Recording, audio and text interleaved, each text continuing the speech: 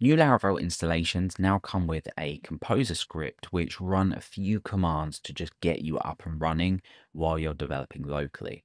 Let's go ahead and take a look. Now, I've just freshly installed this Laravel app. The first thing I'm going to do is make sure we install all our npm dependencies with npm I or npm install. And let's just head, before we run this command, let's head over to composer.json and have a look. So you can see now that under the script section, just here, within here, we've now got this dev command. Let's take a look at what this does. So it goes ahead and uses npx concurrently to run concurrently. So it will run all of these commands together.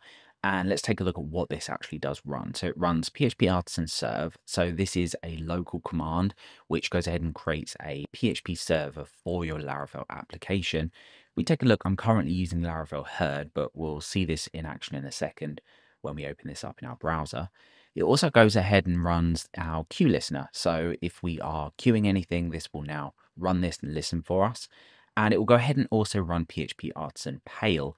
Pale is a application from Laravel which tails your logs in the console. So you'll be able to see anything you log out within your console. And it also runs the standard npm run dev, which we are all used to. It gives all these names. We don't really need to worry about that. That's just for the benefit of npx concurrently. And you can see that a color is associated with each of these commands as well, so you can identify them within your terminal when you run this. So that's what's happening when we run composer run dev. Let's go ahead and check this out. So we'll run composer run dev, hit enter on that, and just wait. So there we go. You can see that we've got a color associated for each of these. Let's just scroll up. We've got dev in here for Vite, and we are going ahead and processing or running our queue.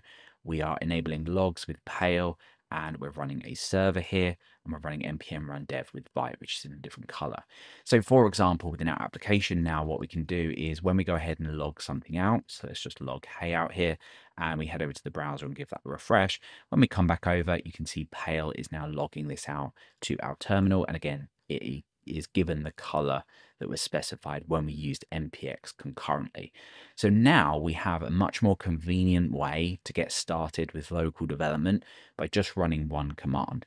This isn't going to be for everyone, but it does really help rather than having to have multiple tabs open to run your queues, run npm run dev, and run Pale if you do use that to keep an eye on your logs. So another thing that we explained earlier is this runs a PHP web server that you'll be able to just get set up with Laravel instantly if you're not using something like Laravel herd.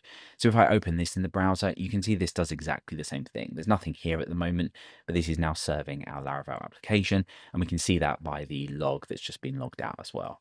So a really simple command. Of course, another benefit to this is you can add to this if you want to, or you can modify it. So for example, you could come over here, and if you wanted to modify the color, you could. If you wanted to get rid of any of these commands, you could as well. So if, for example, you didn't want to use Pale, you could just get rid of this. The composer.json file is yours, so you can do with this what you want. And of course, you can add other commands in here as well if you need something else to run. So feel free to modify this, get rid of stuff, tweak it.